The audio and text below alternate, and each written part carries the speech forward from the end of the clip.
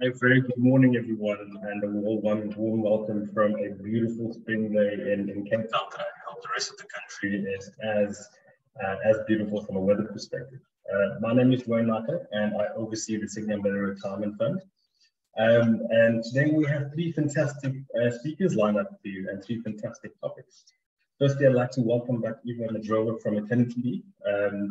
Eva, nice to see you again. Welcome back. And I believe you are accepting gifts, but you're just not declaring them. We've got Leanne van Wyk, who's going to be talking to us about the two-part system, legal specialist and serves independent legal advisor. And lastly, we've got Intercontinental. We've got Stephen Charlton from SEI, the world's largest multi-manager, and he's going to give us some insight into the master trust legislation.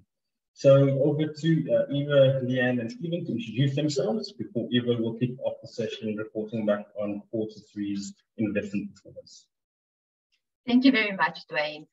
For those of you that don't know me and have not listened to one of my webinars before, as Dwayne mentioned, my name is Eva, and I look after investment consulting at Sygnia Asset Management. I'm also the appointed investment advisor to the Sygnia Umbrella Retirement Fund, and I hope to share some insights with you this morning on what we've seen in the markets, what performance has been like, and how we are positioned for this current and very volatile market environment.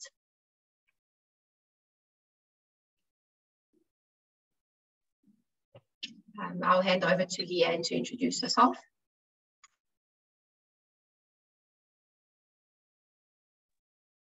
Morning, everybody, and thank you to Sygnia for having me again. Good morning to all the delegates. It's lovely to be able to speak to you again. And today I'm going to be discussing the two-pot system. Well, the two-pot system as we know it now, because things are changing fast. And we'll also include in the discussion today the proposals that Treasury made to the Standing Committee on Finance. My name is Steve Charlton. I work for SEI. I'm head of SEI's DC business outside of the US and Canada, covering EMEA and Asia. I have about 35 years history in DC. And the last 6 of those have been with SEI and managing our master trust. And Dwayne was kind enough to invite me along just to talk about the legislation that we've had to enjoy in the UK. And I understand that a similar version is heading your way. Thanks, guys. And remember to post your quotes or your quote questions in the Q&A section or the chat box. And we will be discussing those questions after every segment. So over to Eva. Thank you very much, Dwayne. So I'll get straight into it as we do have a lot to cover this morning. As I said to you, what I plan to cover today is basically the Q3 in review. So please pop through any questions that you may have, be it on performance, be it on positioning, or just our views in terms of the current market environment. And just a reminder of why we really have created this product, the Sygnia Umbrella Retirement Fund, is our mission is really to restore confidence in the retirement fund industry through creating an innovative product that can make it easy for our members to save, with the ultimate vision to be able to enable life-changing and dignified retirement outcomes for all of our members. In terms of markets and economics, what we're seeing in the markets is there is extreme pessimism.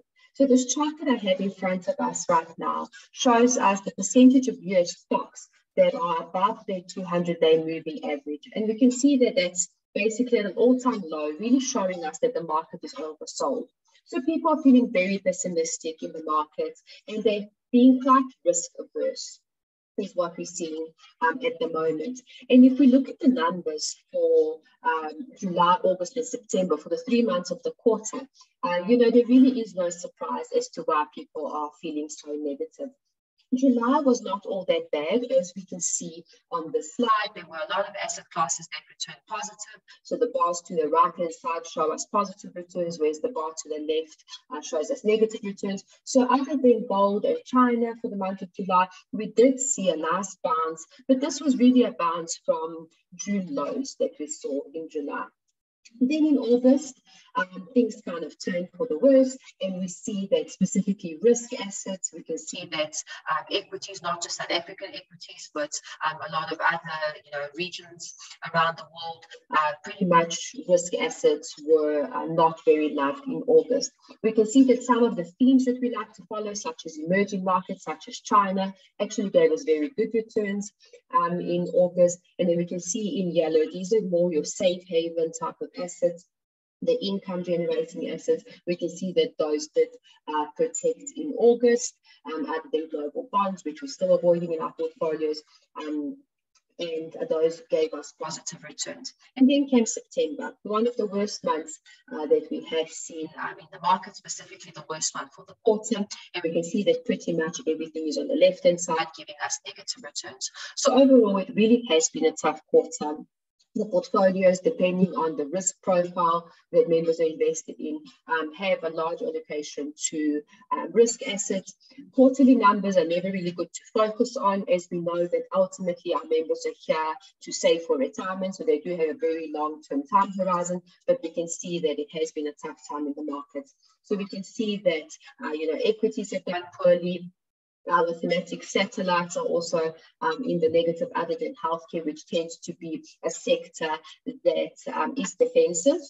And then some of the income asset classes that did well in September as well. So why has it been such a tough time? Well, we've seen a lot of inflation in the US. We've seen a very strong dollar, which has made pretty much every other currency weaken against the greenback. Jerome Powell says here that we can expect a growth recession.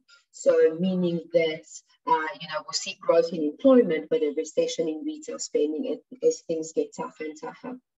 So next week, we expected to see another 75 basis point rate hike. And it really is this roaring inflation in the US that has sent the markets into turmoil. We do expect inflation to start subsiding and to experience a downwave of inflation over the next couple of months, as we're starting to see this lag effect of all this tightening, so the hiking of interest rates that the Fed has been doing over the last couple of meetings. Then what has been very topical as well has, of course, been this war between Russia and Ukraine. And up until this point, Putin had a lot of threats with regards to, the gas supplies. But Europe has been slowly building up their storage capacities, and they're now less reliant on Russia for the gas. They've built up good storage capacity for the winter ahead. So now he's turning to nuclear threats. In terms of these storage capacities, what we can see on the left-hand side is, as I mentioned, the storage capacity of Europe is, pretty much at full capacity, which is good news. And then if you look at the little chart on the right-hand side, they're also expected to have a much warmer winter, which is good news, as of course, if they have a very cold winter, then they're going to use a lot more, gas to, heat their homes, and then they may run into problems where they have to, switch off their electricity, which we're all very familiar with in South Africa. And then China is very topical. We do invest in emerging markets. We do have China allocations. We are overweight this region, so both China and emerging markets in our portfolios. And as much as it has been very volatile, the fundamentals for investing in China and emerging markets over the long term do remain. So it has been a volatile time, but there's certain numbers that are looking very positive, especially over the last quarter. For example, Q3 GDP in China did surprise to the upside. It was projected to be at about 3.3%, and we saw a figure of 3.9%. We also saw that industrial production growth is accelerated from 4.2 to 6.3% year on year. But, there are still, of course, challenges. For example, this president might take his third term. Nobody likes, a nation that is going in that way of, almost a dictatorship. We did see over the quarter when the US House Speaker Nancy Pelosi visited Taiwan that caused tensions as well. So investing in China and in emerging markets in general is for the long term. We never expect the volatility to stop. So you do expect it to be very volatile, but to provide good returns for us over the long term. And from a valuation perspective, China is, looking attractive. They're also quite different to what's happening in the rest of the globe. We're seeing tightening in terms of, policies all over the world, including South Africa. So we're seeing high inflation, and due to the high inflation, central banks around the globe are tightening and hiking interest rates. Whereas we're seeing the opposite in China. They're trying to stimulate the economy and lowering interest rates. So we're seeing policy easing. And that policy easing is due to the fact that retail sales and the property sector, retail sales alone, the property sector is kind of weakening. So we still, it's by no means our largest allocation, but relative to benchmark, we overweight emerging markets in the portfolio. We underweight the US, and we still continue to hold that view as the fundamental for long-term investing in these regions still makes sense. This is where the population of the middle class is growing, and it's really that middle class population that consumes and can provide healthy GDP growth going forward.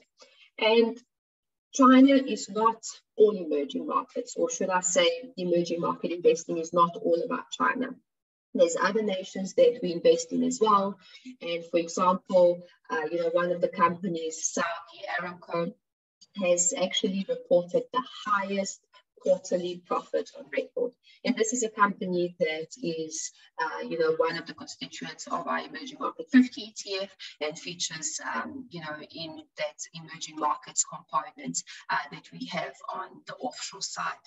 There's also other nations such as, Vietnam and Malaysia. These countries are net food exporters, so they have been more protected from the current, market environment and more resilient from an inflation perspective. So there are other emerging markets, not just China, although China is, of course, the focus as, from a size perspective. They do make quite a sizable chunk of emerging market investing.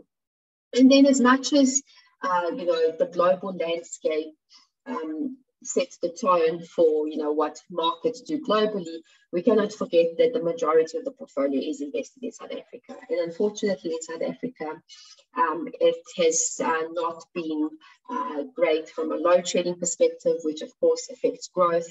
It has been very tough for the consumer. Consumers are dealing with higher interest rates, so spending is a bit on the back foot.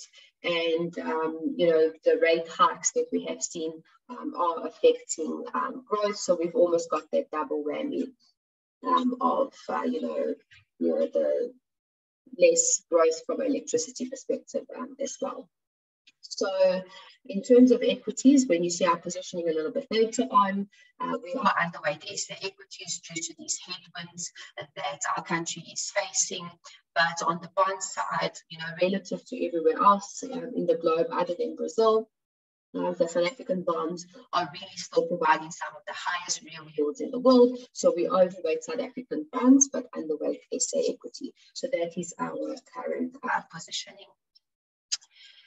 And this just really talks to what I just mentioned about the electricity supply.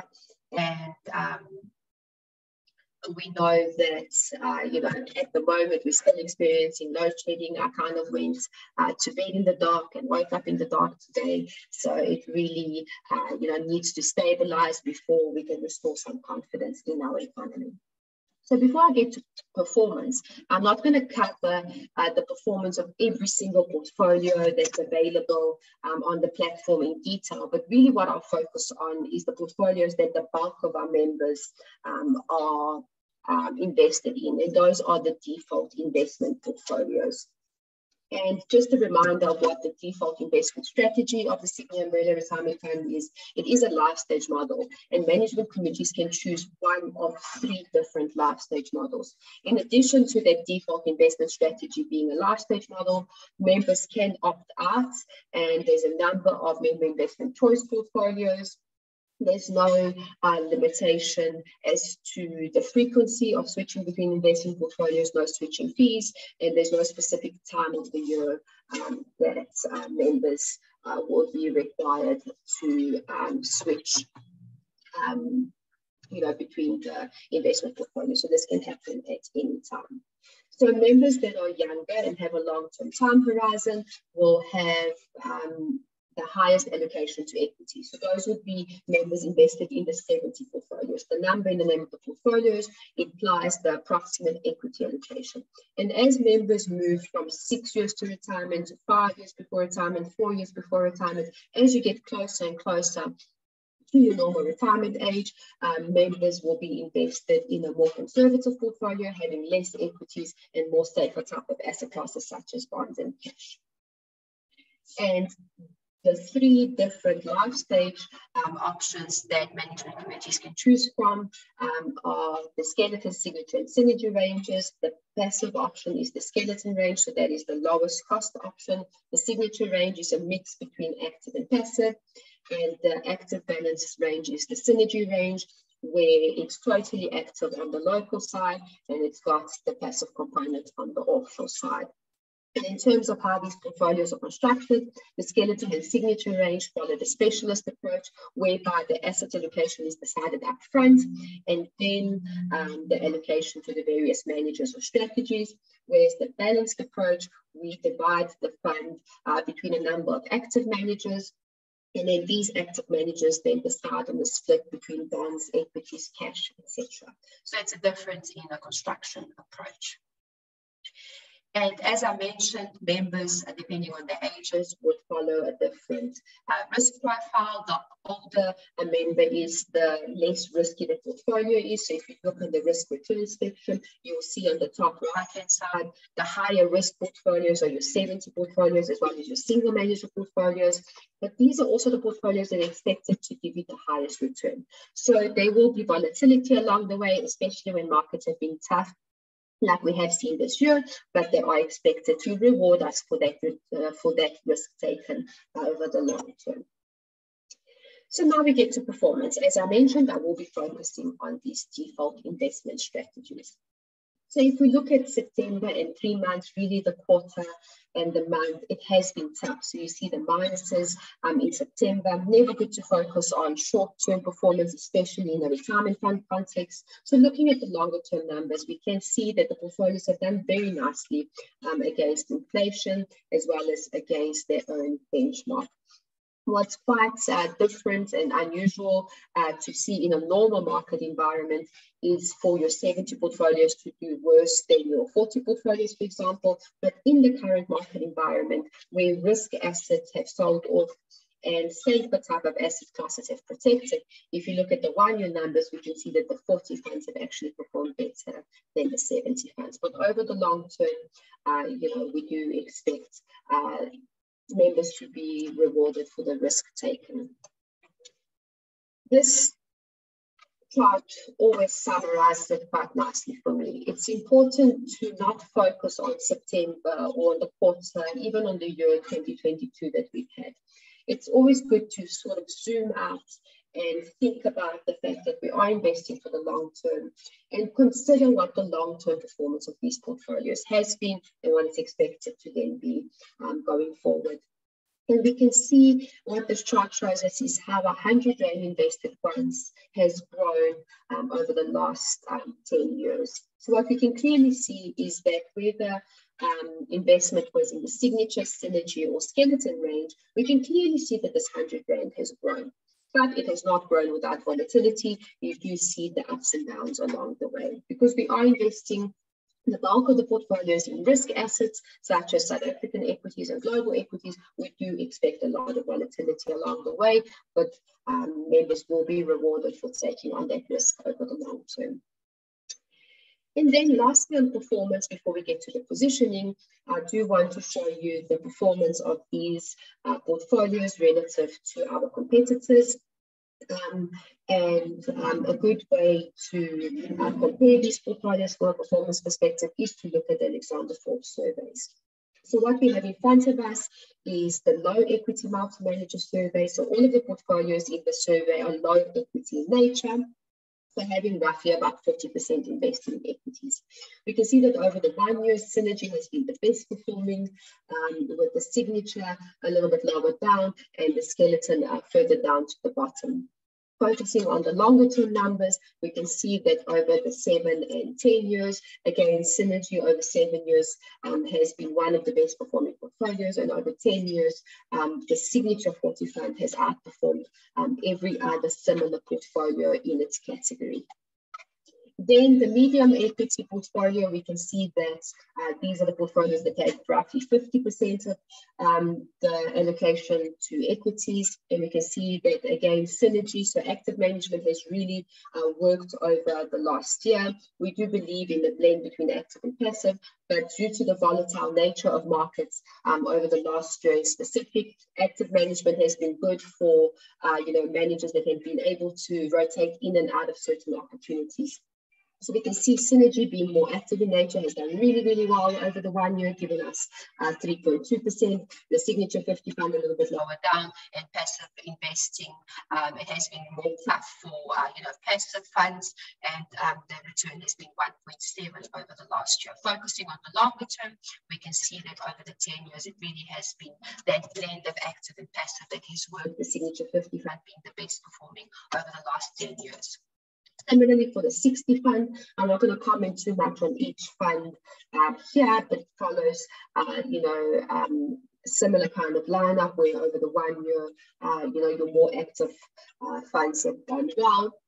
And really I'll pause maybe on the 70 portfolios, as majority of the Sygnia Umbrella Retirement Fund assets are invested in the 70 portfolios. So members do tend to spend the majority of their working lives invested in the 70 portfolios.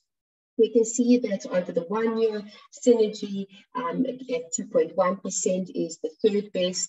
What has really worked well for some of the portfolios that have outperformed over the 1 year has been your more alternative type of asset classes, for investments in hedge funds, in private equity.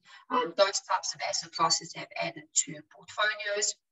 And over the long term, we can see that, Synergy has really delivered. So these asset managers that are in the portfolio have done consistently well, and their returns, are coming through across every single time period. And in the Signature 70 Fund, only 1 basis point behind Synergy over 10 years. And it is important to focus on that 10-year number. As I mentioned, members are expected to spend the majority of their working lives invested in this portfolio.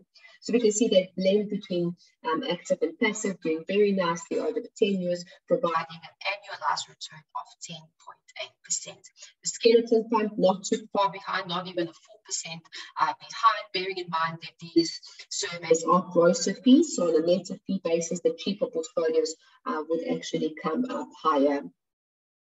So all 3 ranges actually doing very nicely against competitors over the long term. It's always interesting to also compare how these, very well diversified, multi-managed type of portfolios stack up against single managers. So we can see that over the 1 year, value has done well. So value as an investment style, which Adam Gray follow, as well as MNG. So they've done really, really well over the 1 year. And then we can see Synergy and Signature right up there with some of the best single managers. A lot of asset managers have underperformed these portfolios across these measurement periods. And again, focusing on the longer term, especially over the 10 years, we can see that both Synergy and Signature have outperformed every other asset manager in the market. Bearing in mind that very often a lot of these single managers are a lot more expensive, and you can expect more choppy performance from being invested in one asset manager, as they tend to follow certain investment styles, and the market environment is not always conducive to the investment style that they follow. And then this for me really summarizes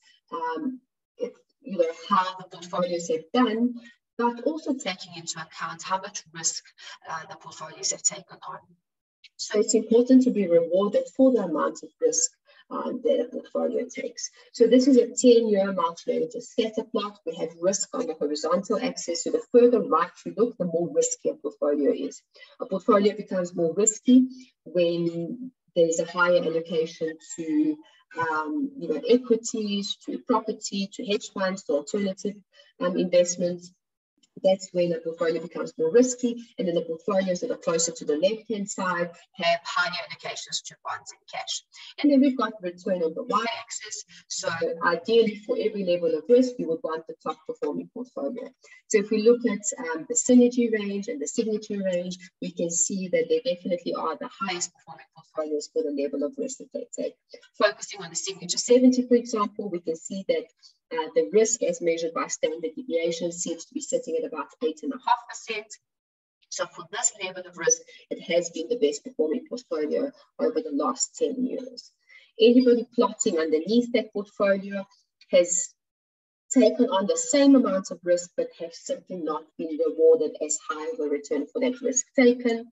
And then the portfolios to the right have taken on even more risk than signature 70 or synergy 70, but simply have not been rewarded over the long term for that risk taken. So overall, from a performance perspective, as much as it has been tough, especially over the short term, the portfolios really have delivered on what they set out to achieve over the long term. So how have we been positioned for the current market environment? So I gave you, a brief summary of some of the key events that have been, happening around the globe that we've been paying attention to. But what we are seeing is that fear does continue to drive the market and not fundamentals. So, we're seeing this excessive pessimism. And, if you look at this chart on the right-hand side, investors are feeling now the way they were feeling, in the market crash of 2008. So sentiment is extremely low. But there are opportunities, inflation is set to subside. And, if you think about investing for the long term, we still do believe in our themes. We do have some select technology exposure. We are overweight value, and we still remain with our views that, emerging markets, some of these Asian economies will provide some good returns to the portfolios over the long term, as well as some of our other themes, such as healthcare. So looking at these themes, we do construct the portfolio in a core satellite approach kind of way. The core of the portfolio is more of your traditional asset classes, and you can see our current view on these asset classes, where we underweight SA equities, overweight South African bonds, overweight global equities, and no global bond exposure. And then we add to these traditional asset classes, we add in certain themes, and these themes are themes that we do expect to outperform the general market over the long term. So we do believe in sustainable economies, and we actually recently launched a sustainable economy fund. And sustainable economies for us is all about this marrying of innovation and sustainability. So a lot of exciting companies in the space. Then disruptive technologies, we get very excited about our Fourth Industrial Revolution Fund, where you have exposure to anything from 3D printing to space exploration to sustainable agriculture. So those are the kind of exposures that you can expect from the Fourth Industrial Revolution Fund. Emerging markets in Asia, as much as it has been volatile, we do have that Chinese exposure as well as exposure to other emerging markets. Health has been a theme that actually has been doing nicely in the portfolio. And, healthcare is also very exciting from an innovation perspective. And then, of course, value, more of a shorter term satellite. Value really is there to take advantage of the current market environment where we're seeing interest rates rising. So in a rising interest rate environment, you tend to see value as an investment style do very nicely. So I've already mentioned that we underweight equities, overweight bonds, but what is really the asset allocation of the portfolio? So we can see that if you look from the 40 portfolios right up to the 70 portfolios, what we can clearly see is, of course, the 70s have higher allocation to equities, lower allocation to bonds and cash.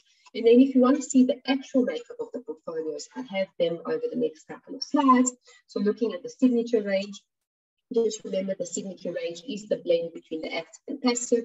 So in the equity space, we do have the passive component that tracks the SWIX, as well as a number of active managers. They're really there to add that differentiation to the portfolio and take advantage of opportunities. In terms of active managers, we have split them between two sort of large managers and two more boutique managers. Your large managers are 9-to-1 and Coronation, and your boutique managers are Lorium and Visio. In the bond space, you also have a blend between active and passive. And then on the international side, this is really where you see a lot of your thematic investing taking place. So you see your exposure to emerging markets, you see your China exposure, healthcare exposure, Fourth Industrial Revolution Fund. This is really where you see a lot of the exciting thematic exposure. In the skeleton range, the offshore portion looks exactly the same. And then on the local portion, there's no allocation to active managers. And in the synergy range is where we have a number of active managers that are managing the domestic portion. So it's up to them to be rotating in and out of asset classes. And then on the offshore side, it's passively managed by Sygnia.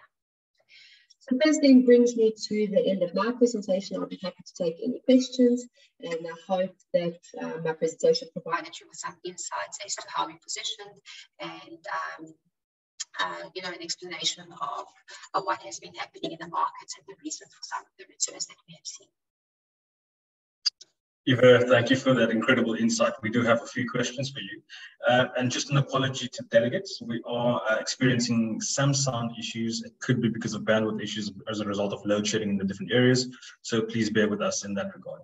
Eva, just a couple of things. We had a relaxation of exchange controls earlier this year, and we know that the revised version of Regulation 28 kicks in early in January 2023. Will that fundamentally, or has it, and will it fundamentally alter the way the way Sygnia manages and allocates assets? A very good question. We have a strategic asset allocation and a tactical asset allocation. The strategic asset allocation is where the portfolios have been designed to be over the long term. And strategically, we are not changing the asset allocation. But on a tactical basis, where there are opportunities, we do welcome that freedom to be able to increase that offshore exposure. And we already have taken advantage of that. Having said that, we have to remember that the liabilities of members, members are expected to retire in South Africa, spending South African rands.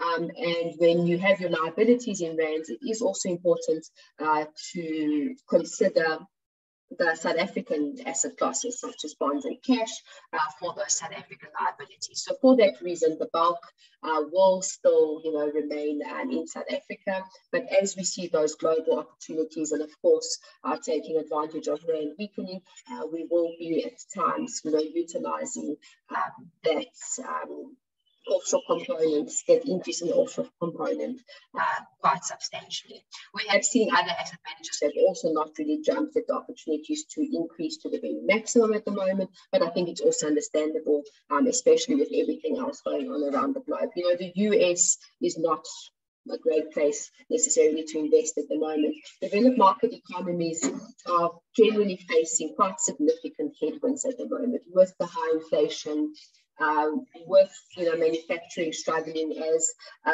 consumption moves from goods to services. So it has been quite tough. But as those opportunities arise, I do think that ourselves as well as other asset managers will really be taking advantage of that increased offshore exposure. And while we're talking about the US, let's segue into that discussion. For the first time in 100 years, both the S&P 500 and the 10-year Treasuries are negative. I think 2022 being the worst year of those five scenarios. Do you anticipate seeing something similar across the other emerging countries and potentially in South Africa if we're not seeing it already? So maybe not as extreme. Of course, we know that most of the trading does happen, in the US market. The US is, of course, the biggest component of a lot of the indices as well. These are exactly the reasons why we actually underweight, the US at the moment. So we don't necessarily see exactly the same thing happening, in South Africa, or not as extreme. Fantastic. And just the last point, Eva, we know that Reg 28 had an explicit exclusion for crypto assets, and we saw just this week that the FSCA released a framework, or National Treasury and the FSCA released a framework on crypto. What's your views on that? And I know crypto in retirement funding is quite a controversial topic. Let's have your views on that. So my view is that you have to change with the times. So I do think that as much as it may not be the most appropriate asset class, if I can call it an asset class for retirement funds, it is also, I mean, blockchain is in our future.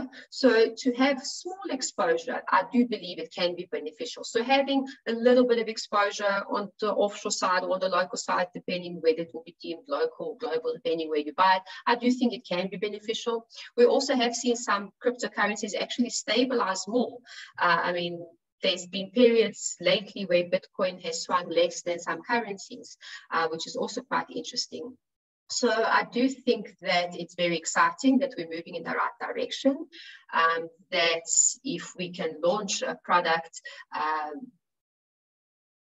that somehow gives our investors exposure to cryptocurrencies, whether we can include it in retirement fund portfolios, you know, we'll have to see and the percentage, but I do think it's exciting. So my view is mostly positive on that front.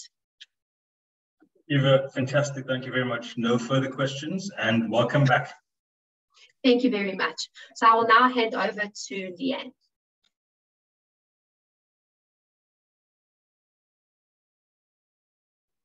Good morning, everybody. And again, thank you for having me. I'm just going to share my screen once Eva has taken hers down. There you go. Okay. Slides should be coming up now. Right, so what I'm looking at today is a discussion of the two-pot system. And what we should know about this, just to start with, is what Treasury is trying to achieve from the two-pot system. So this is where we started on the presentation today. And what I'm going to do is try and build up our knowledge in relation to the two pots, or actually the three pots system, as we go through the slides. So we'll start at a high level and then we'll look down at more and more detail. But let's start at this very high level, which is the two-pot system is part of the whole reform process that we're going through within the industry. So what is National Treasury actually trying to still solve for in relation to the whole reform process? So there are three main problems that they're still looking to solve. The one is coverage, which is how many people are in the retirement fund system. The other is preservation. So how much of what is currently in retirement funds or contributed to retirement funds stays there until retirement. And then the third one is in relation to costs. So if we apply this directly to the two-pot system, really what we're looking at here is more preservation than the other two design problems. And Treasury has said that in relation to this two-pot system, they are trying to solve for two things, so two problems. One is, as we know, our members don't always preserve all their monies in the retirement fund until retirement. So when they leave employment and they leave the fund, they often take their money out in cash, and that impacts on how much they can save for retirement. This is one of the overall failings of the South African retirement funding system. I was talking at an international conference recently, and we were discussing South Africa's ranking in relation to retirement systems worldwide. And actually, if South Africa solved this problem, as well as the problems in relation to a savings net, we would rank quite well. You know, for example, our ranking in relation to governance is really good. So this is the one issue. Then on the other hand, we have the other issue that Treasury is trying to solve for, which is members cannot access anything in their retirement fund currently until they leave the fund. And this means that members resign to get access to their retirement fund benefits, etc. They're trying to solve these two problems. And of course, they're conflicting, right? The one problem is we want members to save more for retirement. And the other problem is we want to give them access to some monies while they are still within the fund. So when we look at the two-part system, we need to keep that in mind. Treasury is trying to solve for both of these problems. It doesn't want to give access without having the quid pro quo of ensuring at least some preservation of funds in retirement funds until retirement. So this is very complex legislation. Treasury itself said that it is technically complex. And we've seen that through the consultation process, in that there's been a lot of questions around how it works. Just from the release of the Revenue Laws Amendment Bill, which contained all the two-part proposals, it was very difficult to see exactly how it would work, and the detail was quite opaque. So there has been quite a bit of consultation on it. So there's also been public hearings, et cetera, and then you would have seen at the end of September, after consultation, and hearings, Treasury actually submitted a draft document to the Standing Committee on Finance for their consideration around these are the proposals that we received. Here are our responses to our draft responses to those proposals. So what I'm talking about today includes those draft responses. So this is sort of the latest look at the two-part system. Now, of course, there is ongoing consultation happening on the two-part system with various targeted stakeholders. So one of the things that was consulted on quite widely and very vigorously was this issue of, well, when is this all going to start? So the initial date that was set in the Revenue Laws Amendment Bill was the 1st of March 2023. Everybody went crazy about that for different reasons. Labour said, no, it's not soon enough. Financial institutions like retirement funds, administrators and others said, no way, there's no way we can get rules amended, our admin systems up to scratch on this, and communication out to members, et cetera, before 1 March 2023. Treasury actually said that date was optimistic. I'm not sure if that was a euphemism for unrealistic, but they have changed the implementation date to the 1st of March 2024, which is good news, I think, because it allows us to be in a position that we can deal with this in a systematic, efficient way. So if we look at who the two-part system actually applies to, firstly, it applies to all pension and provident funds, including umbrella funds. It applies to all preservation funds, and it also applies to all retirement annuity funds.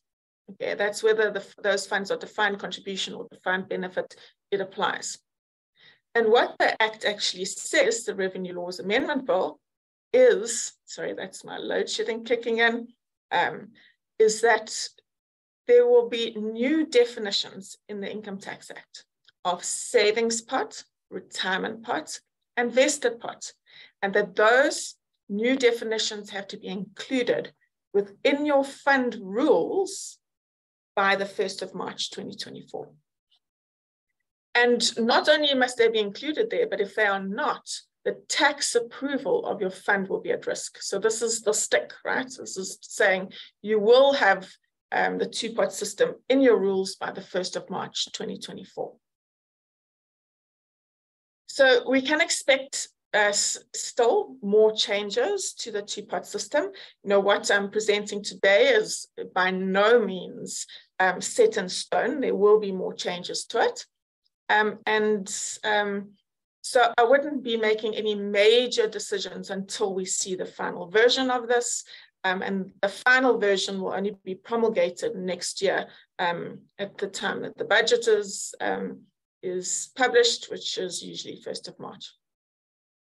Okay, so We also know that the terminology that they're using may change. For example, the industry said, well, this definition of vested pots, that's very confusing because it can be confused with the 1 March 2021 compulsory annuitization vesting. So that sort of thing might still change as well. And then there's still a lot of work to be done, right? So they're still consulting in relation to defined benefit funds, including the GBF, and 37D deductions. There needs to be changes to other legislation, for example, the Pension Funds Act and the Divorce Act. So there's still actually quite a lot of work to be done. Before I go through the 3 pots at a high level and then dig deeper into them, there are important design choices that have been made by Treasury in relation to these 3 pots. So the first one is this whole debate about seeding. So if you hear seeding or seeding debate, this is what they're talking about. What they are talking about is how much of your fund value that you've built up before this legislation comes in, i.e. before 1 March 2024, members will be allowed to access. So how much of what you've already built up in the fund before the legislation comes in will you be allowed to access without leaving employment while you're still a member of the fund once this legislation comes in? This whole debate is about how much we take of that and put into our savings pot and allow members to access. So Treasury has gone backwards and forwards on this. In the previous version, they said no seeding. There was a lot of consultation and submissions on that. And now they are probably going to look at some seeding from what you've already built up into the savings pot. But we'll talk a little bit more about that in a minute. So that's the one important design choice. The other design choice by Treasury is this idea that you will have a portion of your fund, i.e. what is in your retirement pot, that when you leave the fund as a result of a termination of employment, so a withdrawal, you will not have access to. So everything in your retirement pot will have to stay there until retirement. So those are 2 very important design choices that impact on the 2-pot system going forward. So let's just look at the 3 pots. I've got them on the slide here at a high level, and then we will delve deeper into them. So you've got the 3 pots, your vested pot, your savings pot, and your retirement pot. That's what they're called at the moment. Your vested pot holds everything in your fund that you've built up before the 1st of March 2024.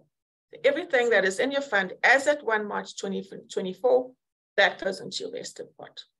Okay.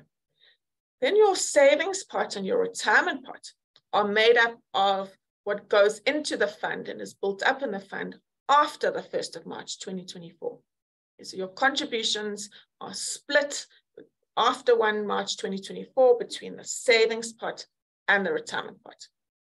Your savings pot is the bit that you can access while you're still a member of the fund without having to leave employment. And your retirement pot is the part that will have to stay in the fund until you retire. Okay, and there are some slight exceptions to that we're starting to see creep in, but we'll talk about those in a minute.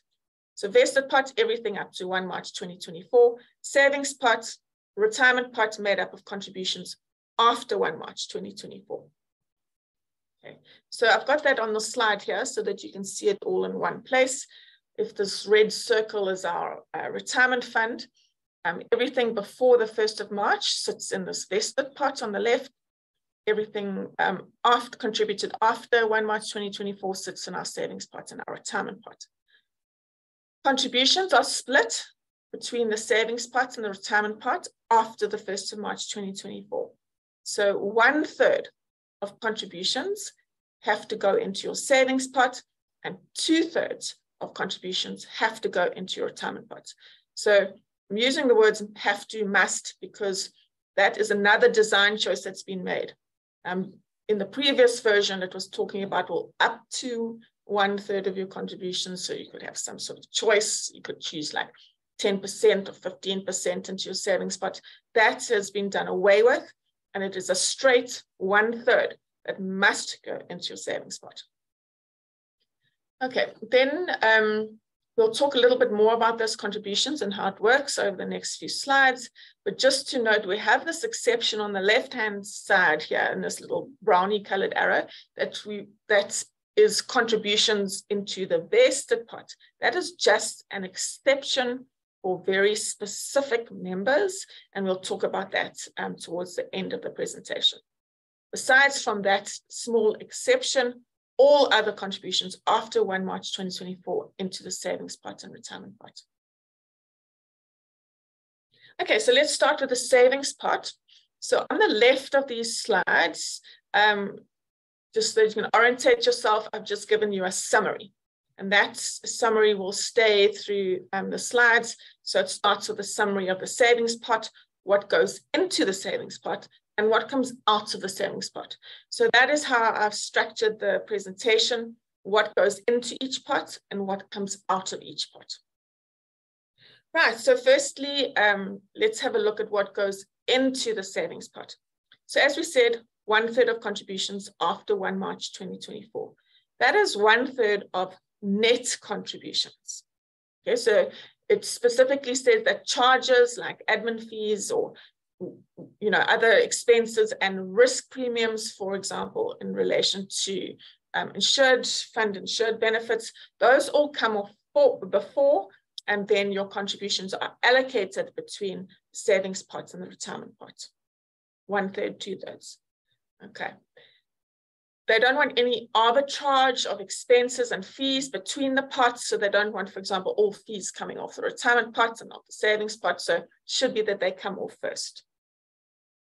Then there might be possible seeding into the savings pot from your vested pot. So from everything you've built up before this legislation comes in, some part of that might be put into this pot, and you might be allowed access to it. How you are allowed access to it may still be decided. So it might be that, if they allow the seeding into the savings pot, that they put rules around how you can access that. And if you're listening to Eva and Dwayne earlier talking about liquidity in relation to the retirement pot, the savings pot, this is important in relation to investments and liquidity, because how you will be allowed to access that part that is seeded from the vested pot into the savings pot is important. It may not be that you're allowed access to it all at once. It might be phased over a number of years or whatever the case may be, in order to ensure that the liquidity of retirement funds is not compromised. Okay, then we have transfers into the savings pot from other savings pots. So you can transfer amounts from one savings pot to another savings pot when you transfer between funds. And then lastly, what will be in the savings pot is fund return. Okay, so contributions, 1/3 of your contributions, net, any seeding that's allowed, transfers in from other savings pots, and fund return. That's what is in your savings pot.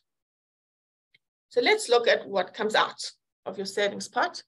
So first of all, the whole point of the savings pot is that we allow some money out without the member having to leave employment. So that is the first bit that is allowed to come out, is a member can take what will be called a savings withdrawal from the savings pot every year. As long as the member's got 2,000 Rand in their savings pot, they can take it out every year. So you can take that much or more, not less.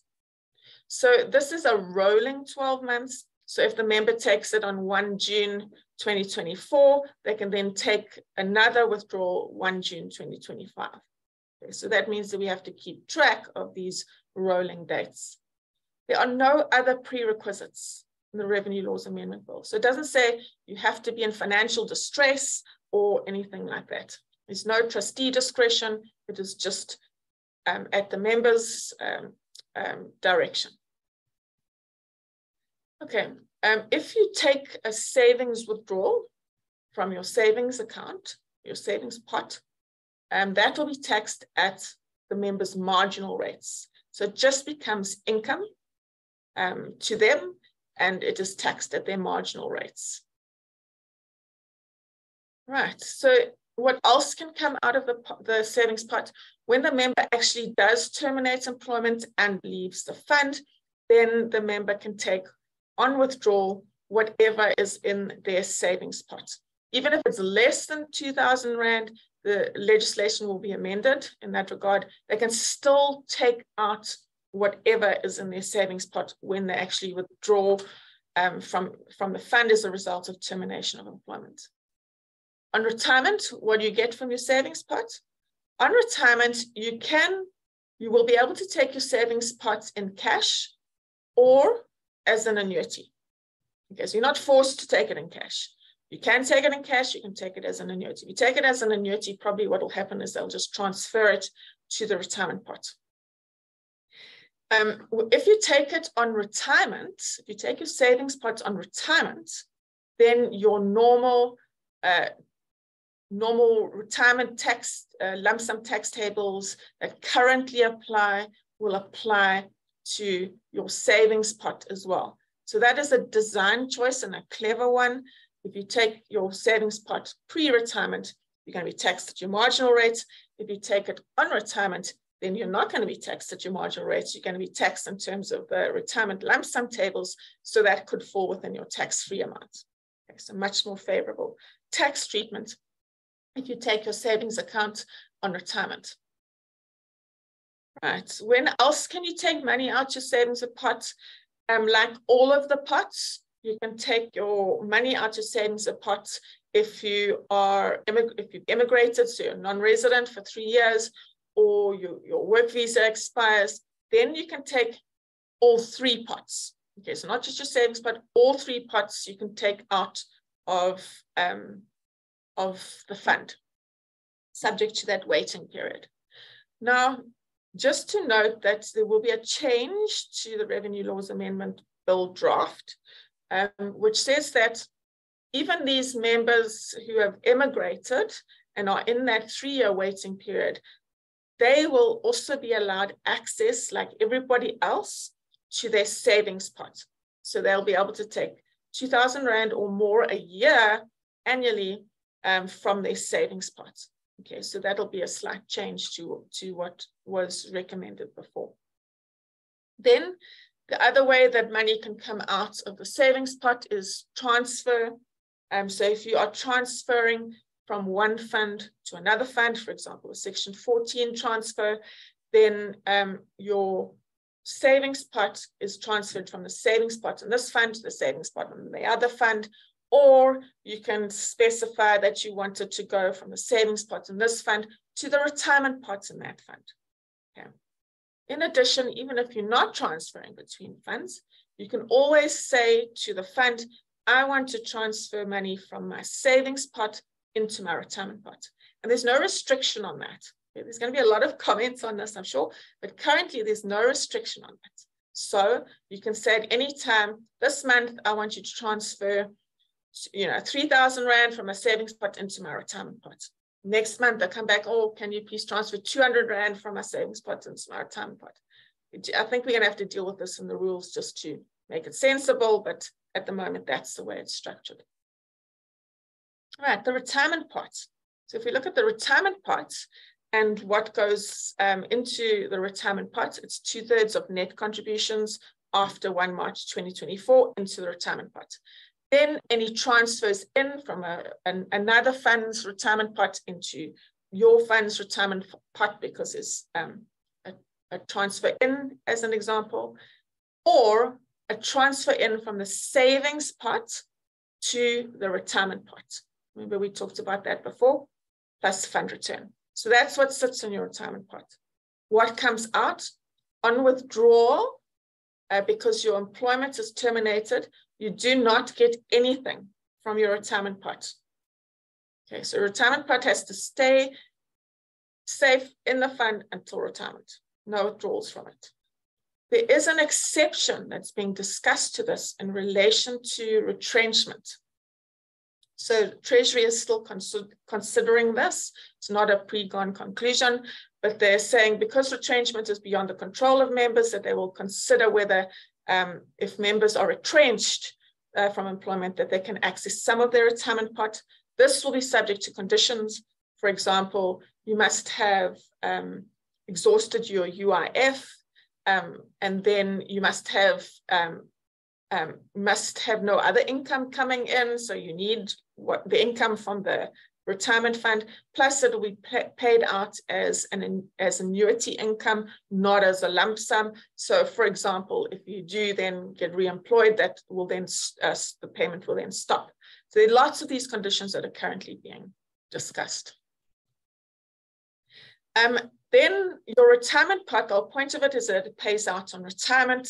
So this is called a retirement withdrawal benefit. Okay, don't be confused. This is a payment of your retirement benefit.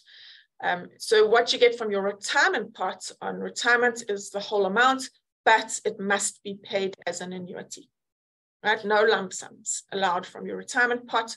All of it is paid as an annuity, taxed as it currently is, in terms of if you purchase an annuity, your annuity income is taxed, so taxed, no changes in relation to taxation there.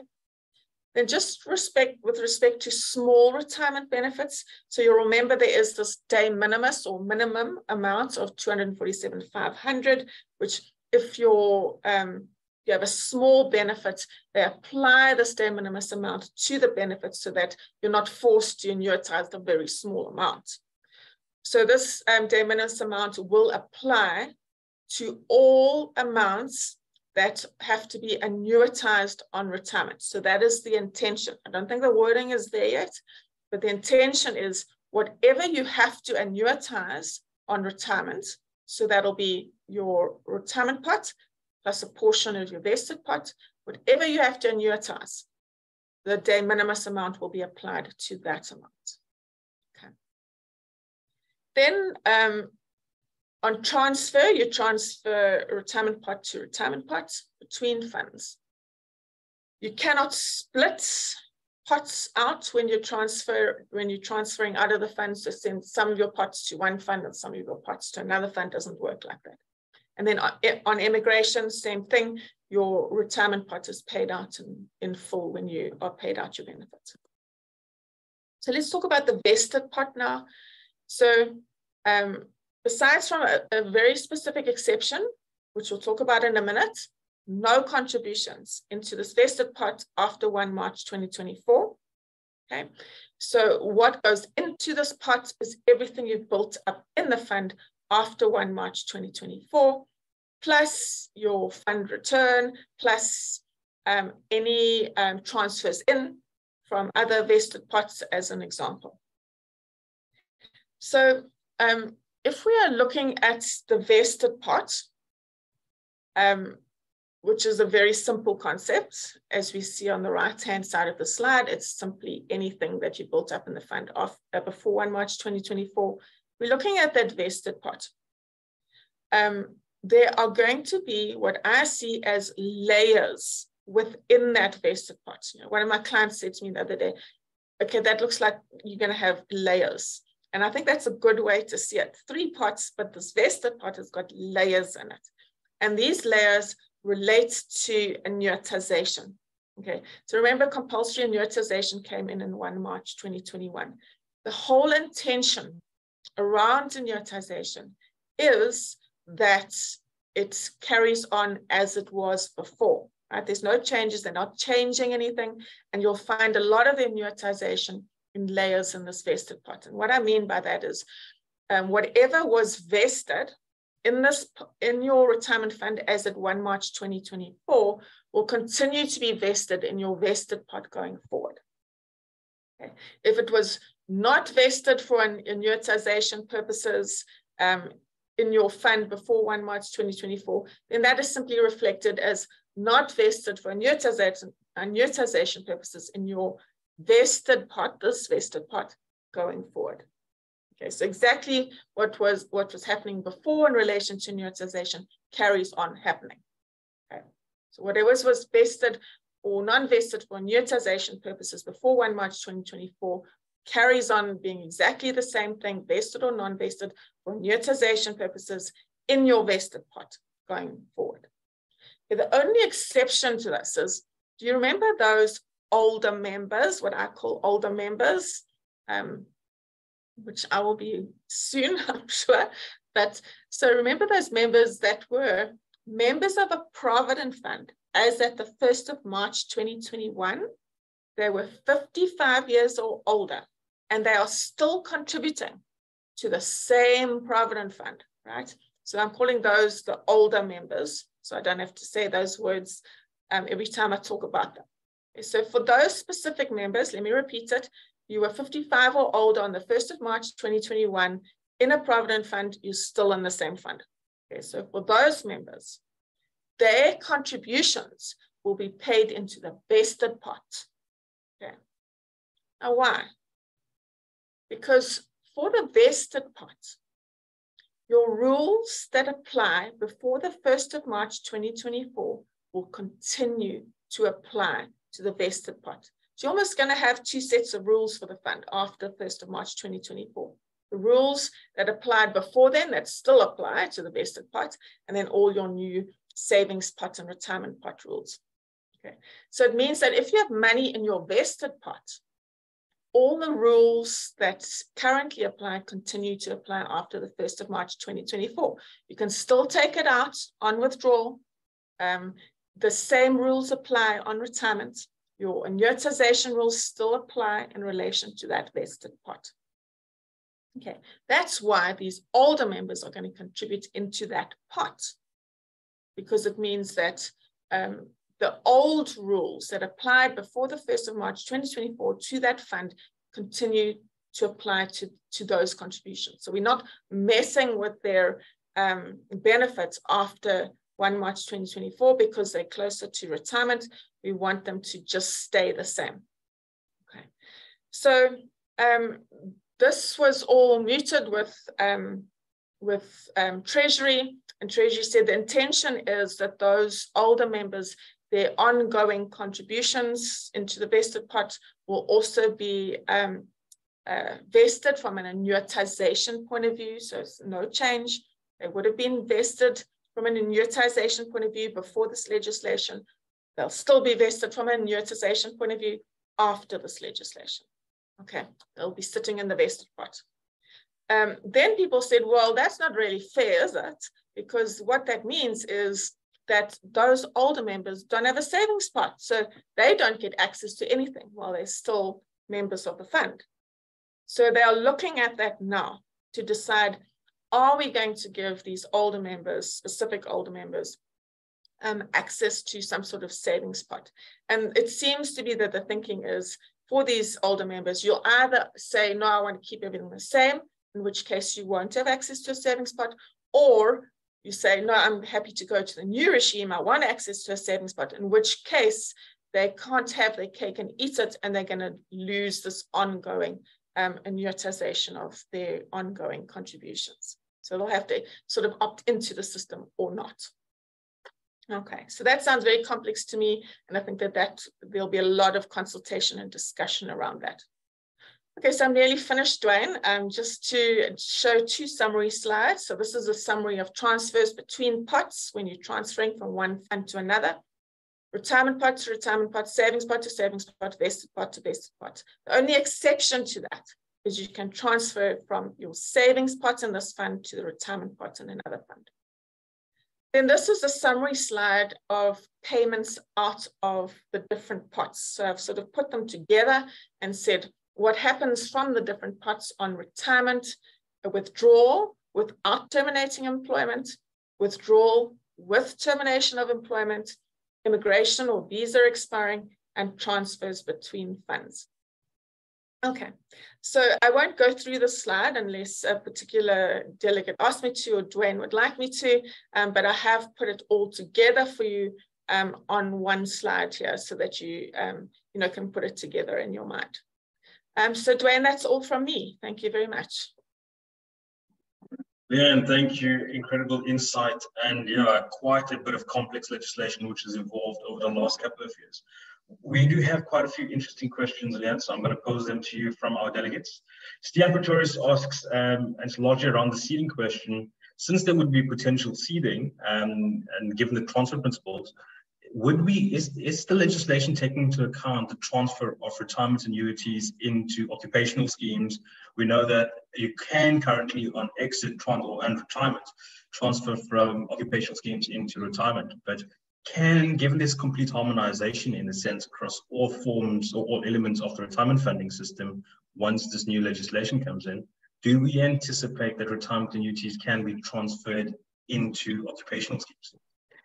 Yeah, so just like we saw with compulsory annuitization, where we saw pension and provident funds converging and there being no real difference between them, I think that we're seeing the same thing in relation to retirement annuity funds and occupational funds, so pension and provident funds. So I certainly think that as they converge and the differences become, less and less, that we are going to see, well, why do we need to have all these different types of funds? Of course, the only remaining difference between a retirement annuity fund on the one hand and pension and provident funds on the other is that there is this link to the employer, right? So in a retirement annuity fund, there is no employer. You don't need an employer to make a contribution into a retirement annuity fund. So I think to the extent that you are transferring a retirement annuity fund into an occupational fund and you have an employer that can make those contributions, that could be viable. But to the extent that, a person is not in formal employment, as an example, or has their own business or whatever it is, then retirement annuity funds will retain their usefulness in this new regime going forward. But I don't think that Treasury will make that change up front with this two-pot system. I think it'll be something that'll come later. I think they are very focused on simply dealing with two-pot at the moment because it's a lot just in itself. Got it, Leanne, thanks. Zoe is concerned about, Zoe Merson-Davies has asked us about the investment strategy. Has there been any clarity about the look and feel of the investment strategy for the savings pots? You mentioned that liquidity is obviously a concern because people will need to draw down on a rolling 12-month basis. So is there any sort of indication as to what that would look like, whether members have more say over the investment strategy on the savings pot versus just using the fund default investment strategy? Yeah. Oh, hi, Zoe. Firstly, it's nice to talk to you again. Just on the default investment portfolio issues. So this issue of the investment portfolios that sit behind these pots is, of course, very topical, and there's lots of discussion going on about it. And when we had this proposal that you could decide how much went into your savings pot and in your retirement pot, I think that at that stage, that discussion was perhaps more technical or complex. Now we've got a situation where a specific amount, 1/3, has to go into your savings pot, 2/3 has to go into your retirement pot. And that makes the portfolios that sit behind those pots a lot more important to discuss. And why I say that is, if you're a person that is, well, I want to keep everything in my fund until retirement, I'm going to be very concerned with how that savings pot is being invested, right? I want to know that it's not sitting all in cash and bonds and liquid investments, right? Because I know, well, I'm not going to access it. I want to keep it there until retirement. Having said that, most funds and investment consultants that I've spoken to, and Eva might want to comment on this, have said to me, we're not going to have different portfolios for the different pots, right? We're going to have one set of portfolios still, and you won't be able to say, well, my savings pot will be invested here and my retirement pot will be invested there. However, the fund will have to look at liquidity across the fund in relation to the fact that more money might be coming out of the fund. I'm not sure if Eva has a comment on that, perhaps. Thanks, Leanne. I think you're spot on the way we understand it.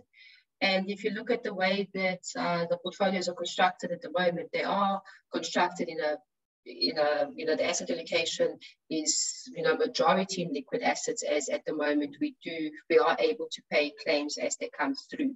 So we don't expect, the strategies to be very different from what you're seeing in terms of asset allocation, the kind of managers and the strategies that we're using at the moment. Okay, perfect. Perhaps just to mention, Dwayne, as well as that, that's part of the consultation was that the Treasury was asked, well, is Regulation 28 going to be applied to each pot? Number one question. I think the answer to that, Treasury said that's not our business, ask the FSCA. My answer to that would be Regulation 28 applies across the assets of the fund. Okay, it's not a pot issue. The other question that they were asked is the FSCA going to prescribe some type of, is Treasury going to prescribe some sort of assets allocation or portfolio type, etc., in relation to this two-pot system? And Treasury said absolutely not, it's not their business. And if the FSCA wanted to do that, then they can. I don't think the FSCA would touch that with a barge pole. I don't think they'd want to be prescribing how a fund should be invested, because that creates liability for them. So I don't think that the FSCA would look at either of those two issues. Okay, so a bit of a wait and see game, and let's see what the legislation tells us. The last question from Sygnia Pretorius is about tax arbitrage. So we know that the contributions or deductions or contributions to a retirement fund are subject to tax deductibility.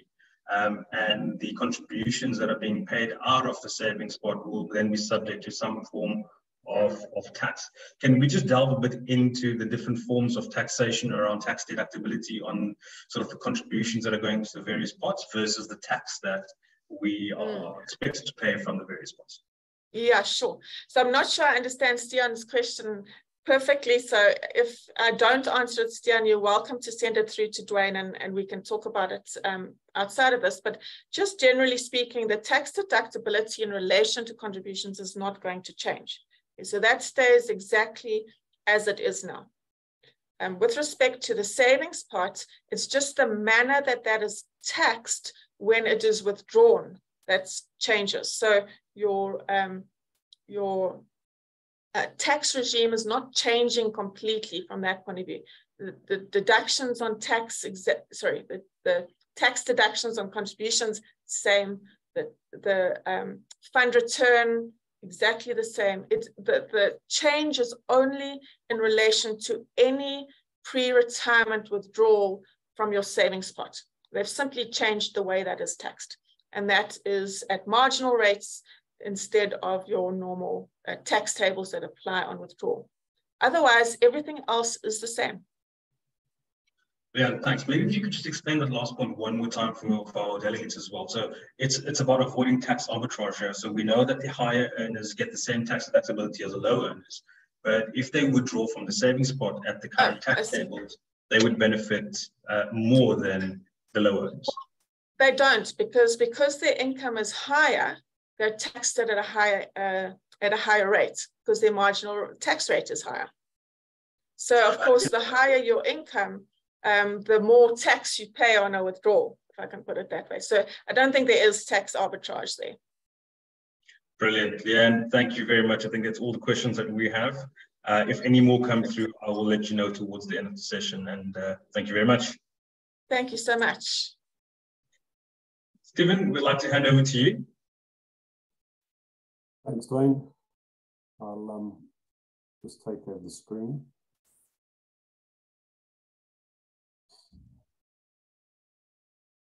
And I hope that you can all see that. So two things that I've been asked to talk to today by Dwayne. The first is about authorization, and the second is about perhaps some of the intended consequences of the authorization regime, which have come about in the shape of consolidation. I was in South Africa in August and spoke to Dwayne on this subject, and it was quite remarkable to me that how similar the systems between the South African market and the UK market was when we compare master trust with umbrella funds. I think the conversation that Dwayne and I went down was that there are so many similarities that with the South African authorities seeming to be following the same route as the pensions regulator in the UK. It might be nice for me to give some of the insights from the learnings that we have from our process through authorization. So that's the context of today's presentation. And I'm not here to teach you how to suck eggs, as we would say in the UK, and that's in a sense not telling you how to do it, but more sort of sharing our experience and saying if the intention is to follow the UK model, there are some things that you need to be aware of, and there are some preparations that you might need to be making. It was not an easy process. So without further ado, I'll move on to the subject of authorization. It's useful to have a bit of the background when talking about authorization. We needed authorization for a number of different reasons.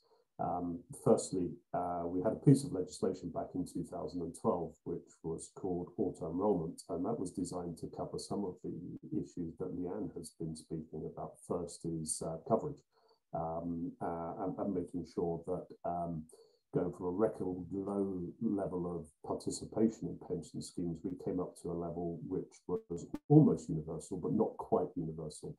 And again, it was interesting listening to Leanne and about some of the unrealistic expectations of our regulators and our legislators. The original intention of auto-enrollment was to auto-enroll all people into a pension scheme on one date in October 2012. And that would have meant the industry having to deal with something like 30 million employees being auto-enrolled into a pension scheme. And after some lobbying by the industry, we managed to get that spread over 5 years. And even that was quite difficult and quite fraught at times. So I'm pleased to see that the legislators seem to take the same approach to industry concerns all over the globe. What auto-enrollment did was it made it compulsory for all employers to offer a pension scheme. And for the larger employers, this also meant taking their own pension schemes very seriously, which largely they hadn't necessarily done particularly well up until 2012. This meant that the existing regime of DC provision in particular had to evolve. And whilst we've had master trusts probably since the beginning of pension time, going back to the Elizabeth I and the Poor Laws, there was an explosion of master trusts between 2011 and 2016 as auto-enrollment became a real thing. And what master trust did was effectively it took the pain away from employers and from groups of trustees. And offered a way of providing auto-enrollment that outsourced all services, outsourced not only the investment services, the administration services, the record keeping services, the communication services, but it also outsourced the governance services as well. Before auto-enrollment, there were probably a handful of master trusts, commercial master trusts. By the time we got through to the end of the auto-enrollment period, which was around 2017, there were over 100. And some of them were well run and some of them were not. Some of them were run with good intentions and others were not. And you can draw your own conclusions through that and my words as to the real reasons behind their existence. And because the market had evolved faster than legislation, the master trusts were regulated in exactly the same way as any other occupational pension scheme. So if you were an employer running your own DC scheme for your own employees, you would have been subject to the same regulation as master trusts, who were growing bigger and were becoming more important in the market. And arguably the failure could have led to a more dramatic outcome for members with the failure of master trusts over the failure of a pension scheme. So the regulator had to do something about that. It identified that master trusts would be the way of provision of the future and clearly wanted to take away any possibility that there could be failure and therefore a reduction in trust in the market. And the UK market has been hit by pensions trust issues time and time again over the last 20 years. So another episode of failure in that system would not have done trust in that system, a system that already suffered from a lack of trust and a lack of belief and a lack of engagement. It wouldn't have done it any good at all. So the one thing that was left for the regulator to do was to intervene and to start to regulate master trusts in a way that was different to the regulation of other pension schemes. So that's the background. The process itself. For interrupting. Is there any way we could get you to get closer to the mic? We do have some. The only way I can get closer to the mic, Dwayne, is by making my face bigger on the screen as as I get closer to the camera. And whilst that may sort the sound, it won't do much on the eyes. But we'll give it a go. Is that better? I think we can live with that, Stephen. Thank you very much.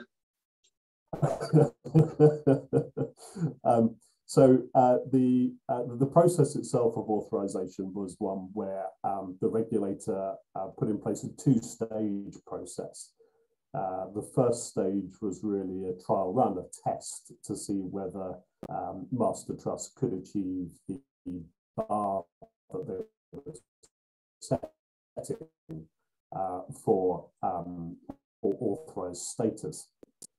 In effect, what we had to do was authorization process, submit all of our documentation to the regulator as if it was the real thing, and then to receive feedback from the regulator on the basis of the content that we'd submitted.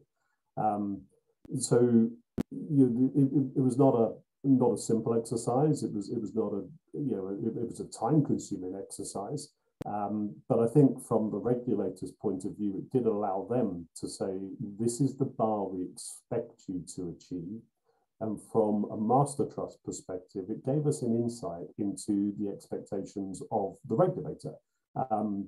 It was an open process.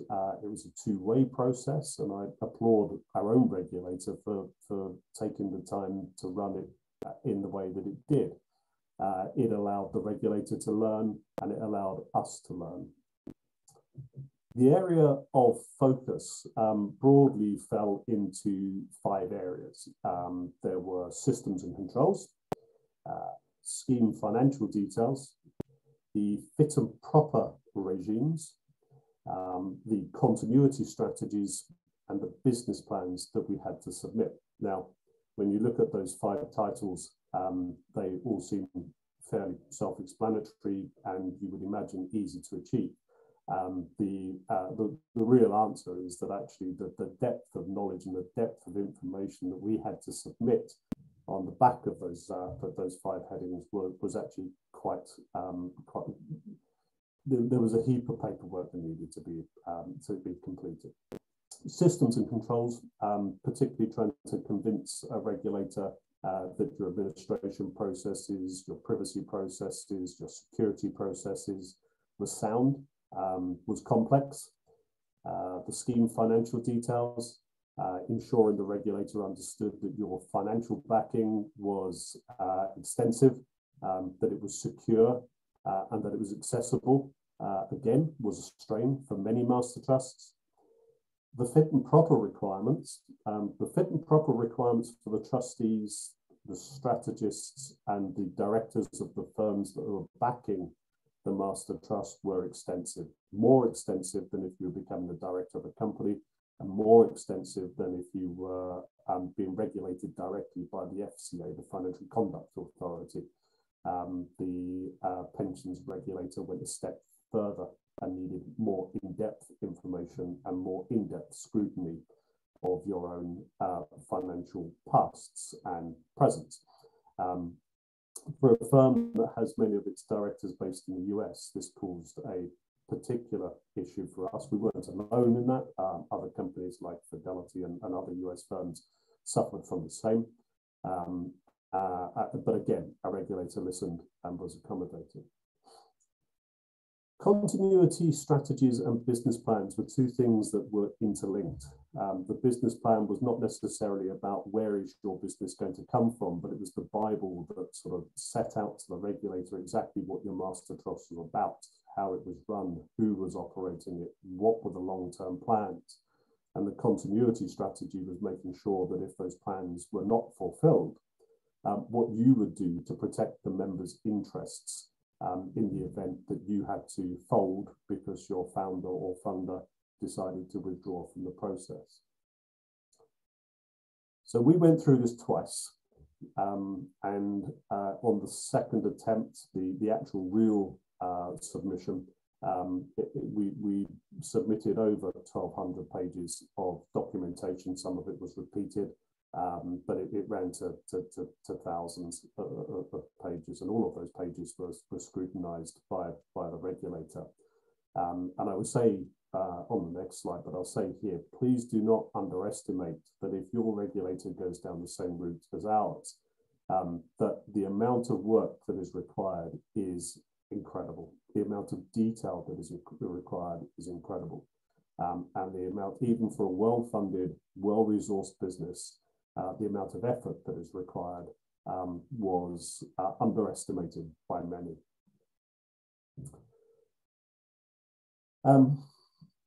And even once we've been granted the authorized status, the requirement for continued compliance didn't mean that the pressure was off in terms of the way that we were expected to run our business. We may have achieved the bar that the regulator has set, and we were quite fortunate that we were granted the lowest level of ongoing supervision. There are 3 levels in the UK. We have a basic level, which we see. There is a moderate level of authorization, and then there is virtually an intervention method. We're lucky enough to have been granted the lowest level, but in some ways that makes our lives a little bit more difficult, because in reality we have to contact the regulator rather than the regulator having regular contact with us. And I believe that actually good relations with the regulator actually make life much easier. However, I would not want to be in the position of some of those organisations that have the heaviest levels of regulation, which is virtually intervention. You're close on, not quite being run by the regulator, but you're certainly the scrutiny that's applied to you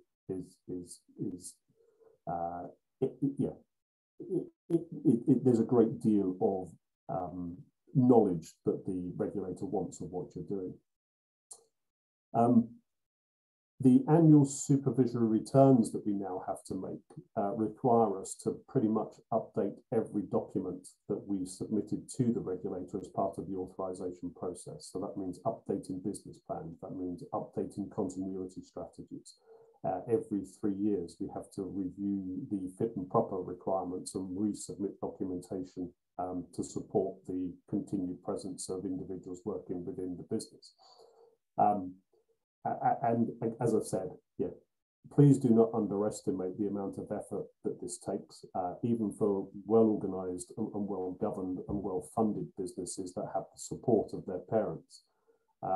If I compare the staffing levels that I have now to that I had pre-authorization, I have now got 3 full-time individuals that work solely on our submissions to the regulator each year. So that's a significant effort that we've had to make, a significant investment that we've had to make in the infrastructure and people to be able to maintain our position as an authorized master trust. And without that position as an authorized master trust, we wouldn't be able to be accumulating new clients. We certainly wouldn't be allowed to continue operating in the way we are with existing clients, and we'd have to trigger our continuity strategy if we lost our authorized status. So it's a burden we have to bear. Now, the burden we have to bear has also got to be borne in mind with the other legislation that we see at the same time. We've had to deal with the TCFD, which is the Task Force for Climate and Financial Disclosures. This is a pretty extensive piece of legislation that is looking at climate as an issue for trustees, and effectively asking them to put financial metrics against how the climate impact of the fund is being determined. We've had the need to provide chairman's statements each year.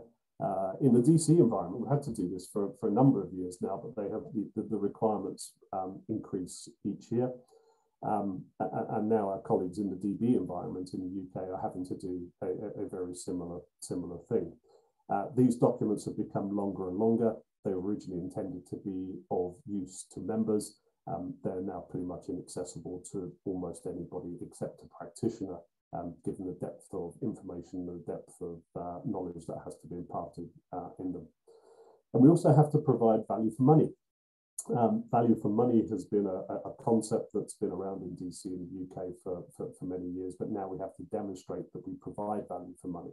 And that is to say that we have to prove to the membership through the chairman's statement that their membership of a pension, of a section of a master trust, is providing them value for money. And value for money extends much further than simply the costs and charges that are deducted from accounts, but takes into account those those less tangible aspects of communications, tools, and other services, not least of all the retirement services.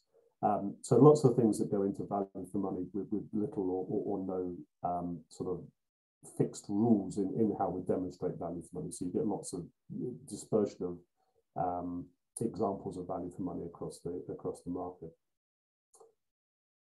So you've seen the background, you've seen the effort that's required to actually comply with authorization, and then the continuous compliance that's required after you achieve authorization, and not forgetting that there's always other legislation that has to be dealt with at the same time. This had some, I would say, intended consequences, and those consequences were intended by the regulator. I said right at the very beginning that the regulator had a task to make sure that the system had a degree of trust, that those people that were not necessarily running master trusts for the right reasons were removed from the market, and that market, that has meant consolidation. And the regulator made no secret of the fact that it wanted consolidation down to maybe a dozen or so master trusts within 10 years of authorization itself. And I think, personally, it's well on the way to achieving that objective. Again, I'll give some background and some context to how consolidation is happening. If we go back to 2010 and before authorization, you probably had about 200,000 people that were saving through master trusts. And according to the last numbers reported by the pensions regulator, you've got over 20 million members now saving through master trusts. Before authorization and before the need to prove value for money, you had the vast majority of members in pension schemes accumulating balances through something called group personal pensions or their own employer's occupational pension scheme, a standalone trust as we refer to them in the UK. Now, there were tens of thousands of these. I was looking at the numbers just yesterday and looking back at some of the data that came out of the regulator's 2010 survey. And it was suggesting that there was about 55,000 occupational schemes and probably an equivalent number of GPPs. That it's harder to quantify the statistic for the number of GPPs that were in existence, but probably an equivalent number. And a great deal of these were very, very small arrangements. It was estimated that about 45,000 of those occupational schemes had less than 12 members. So it starts to be, the question then has to be, how do these small schemes prove value for money? And what is it that the regulator could do about them? What's happened is that the number of pension schemes, occupational pension schemes, and the number of master trusts has reduced, both through the process of legislation, auto-enrollment. Few people wanted to auto-enroll through their own DC arrangement and chose to use master trusts, and through market competition itself. And in the master trust market today, we've seen that sort of pre-authorization circa over 100, around 90 as the regulator counted them, reduced to 37 providers that actually achieved the authorized status. Through our own assessment, we believe that there are about 30 that as we would consider them open for business, because some of those master trusts, whilst they still have an authorized status, they have in fact been consumed by others. SEI itself has consumed another master trust at the end of last year, where we bought the Atlas Master Trust, which was owned by our third-party administrator, one of our partners. That master trust still has authorized status until such time as it is properly merged in with the SEI trust, which should be before the end of this year. Standalone trusts, those with below £100 million in assets, are now required to question their own future, and they're required to question their own future at least annually. And they need to consider whether they should be moving to a master trust to provide their members with value for money. And this is a big move by the regulator, because, as I've demonstrated in the previous slide, there could be thousands of these small pension schemes around that are being used for auto-enrollment or used for accumulation of member benefits, which are too small to provide the same kind of value as master trusts provide. But equally, having said that we've consumed another master trust in the last 12 months, there is an awful big move at the moment for further consolidation within the master trust market. The master trusts broadly fall into three categories, if they are some of those 30 that we believe are active. They are either open and growing, as the SEI Master Trust is. They're considering a sale, and we're already in conversations with others who are considering selling themselves because they can't see a future in the market. Or worse still, they don't know where their future lies. And I say worse still, and that's probably the worst position for an employer or a member of those master trusts, because they don't know whether their master trust is going to be supported by its financial backer, or whether as an employer you're going to put your members, your employees, through further pensions change in the future. I think much of the consolidation that we're seeing going on at an employer level at the moment, the biggest question that's being asked of providers is whether there is certainty of continuation of the provision of benefits over time. And I think that's a good question to be asking. Where do I see this landing up? I probably see that in the next 10 years, we'll probably be down to less than 10 master trust providers, and probably a handful of the very largest standalone occupational trusts run by some of the biggest companies, biggest employers in the UK. I think it needs to be at a level where there is sufficient choice. I think if you get to a point where you've only got 2 or 3 providers, then you just get different shades of mediocrity with no potential for competition, for innovation. But if you've got at least a dozen competing schemes working in the same market, you can actually drive some pretty good innovation, because you can everybody can achieve scale, and everybody can invest in developing a proposition that is going to have member outcomes at its heart, and improving member services. And you would hope over time would improve trust, and you would hope over time would improve engagement and a sense of ownership, which our system certainly doesn't have at the moment. But I think Leanne demonstrated that yours probably can have, particularly when you're linking those savings pots and retirement pots. So in summary, I would simply say, if your regulator does choose to go the same way as ours, there's a lot of work to look forward to. Please don't underestimate the effort that it is required to gain authorized status, and do not take lightly the activities in getting there.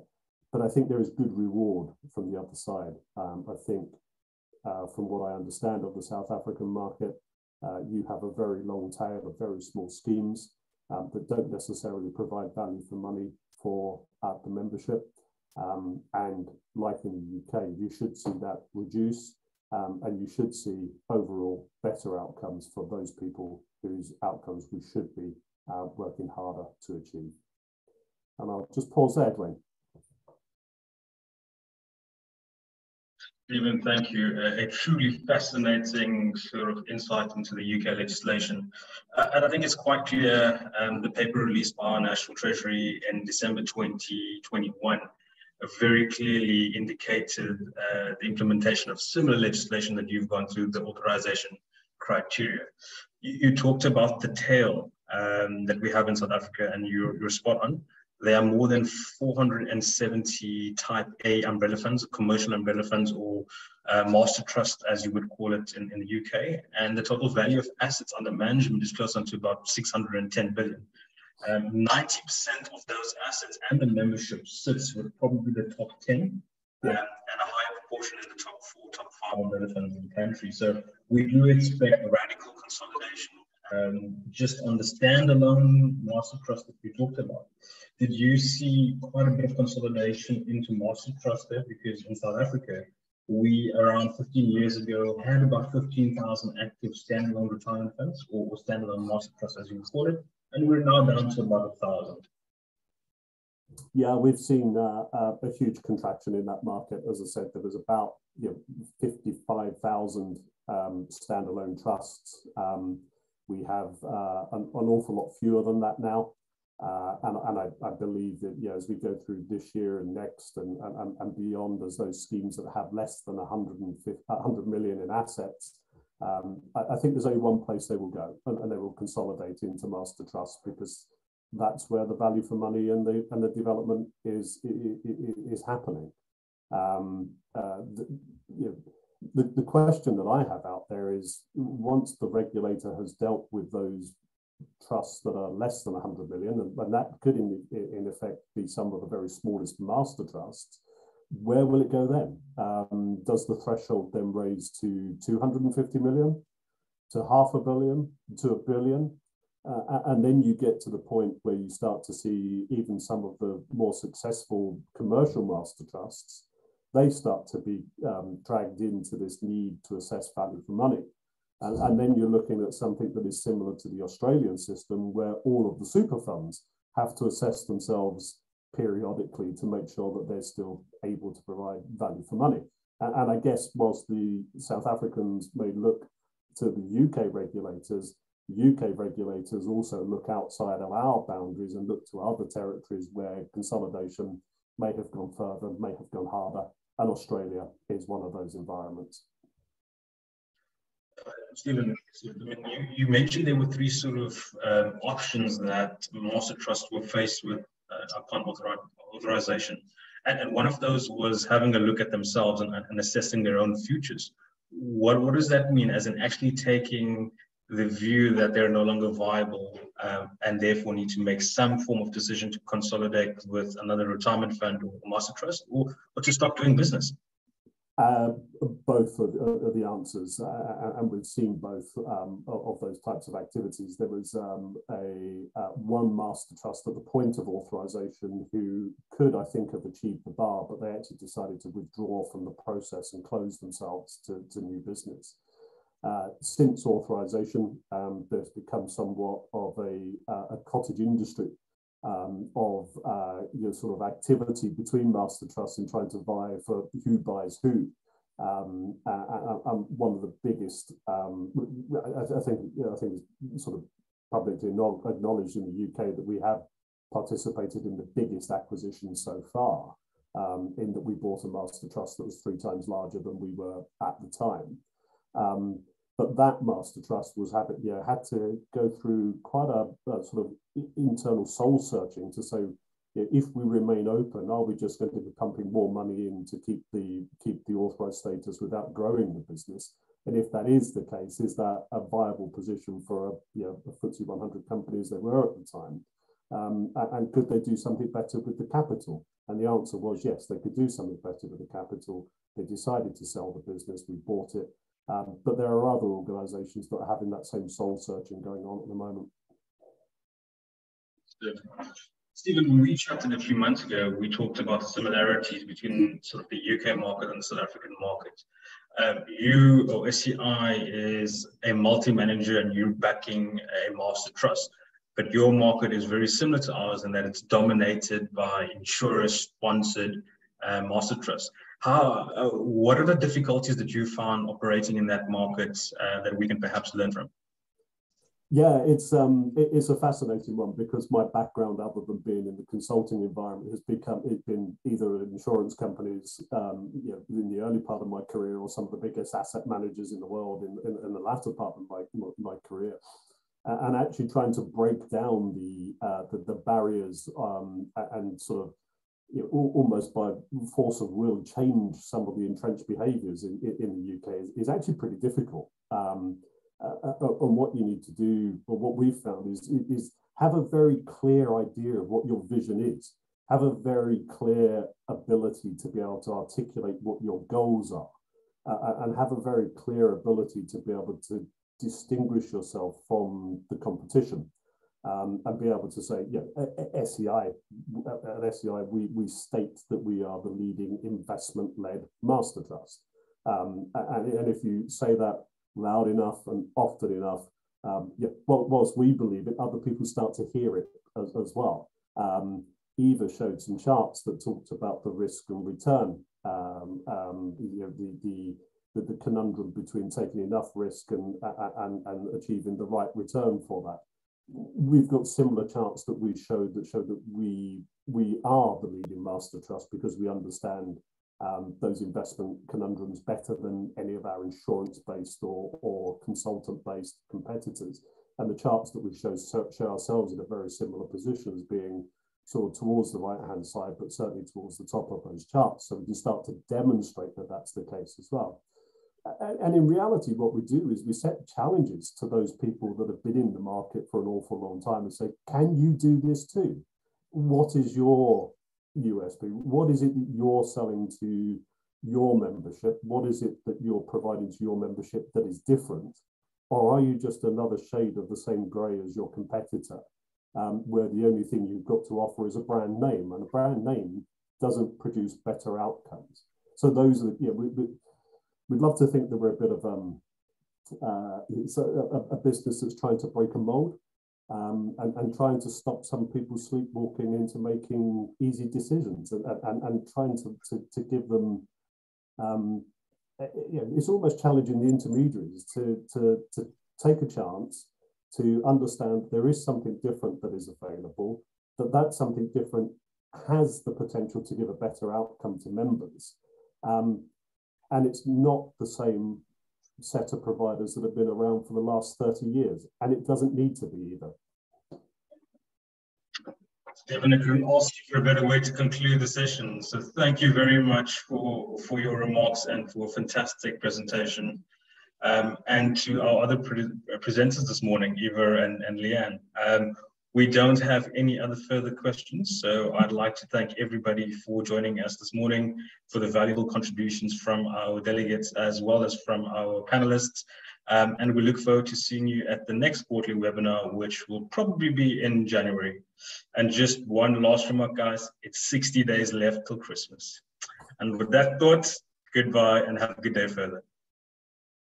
Bye, Dwayne. Bye, everyone.